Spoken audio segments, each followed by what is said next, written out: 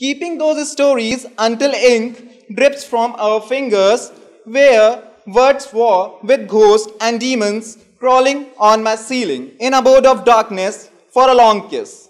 Here I am writing this poem to kick up a storm, because when my body gathers all those half-written poems, illusions back of my mind's word on the floor, still awakening between midnight and dawn, between pen and paper. I begin a collection of those handful of nights where I felt too vulnerable for long winters ahead. Tonight I celebrate with you word as art, a language I have forgotten. My second poem is titled as Mourning the Leaves. It's the night silence broken by a battlefield and warriors that make me feel alive.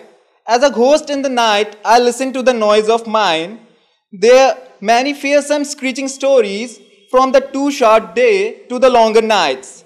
Every tap, every hub triggers memory of wars ever fought. Every piercing given by the hand of me, mind wanders in the midst of swords and pen. In the places far and distant where warriors often roam to search out the dear ones that once existed.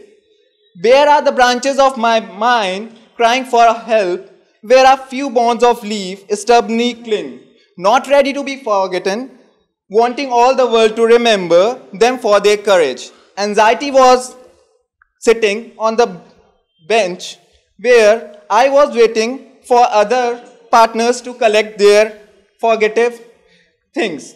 But last not least, I was the one which was often wandering in search of new places.